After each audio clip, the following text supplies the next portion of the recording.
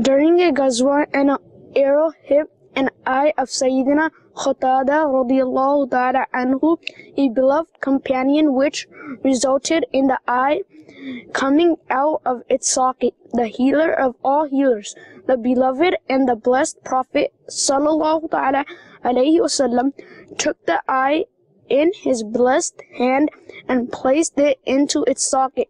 He sallallahu ta'ala alayhi wasallam then made dua, joining the eye to its socket perfectly, and it's making its vision better than even the other one. Once a qafila entered the blessed court of the beloved Prophet sallallahu ta'ala alayhi wasallam.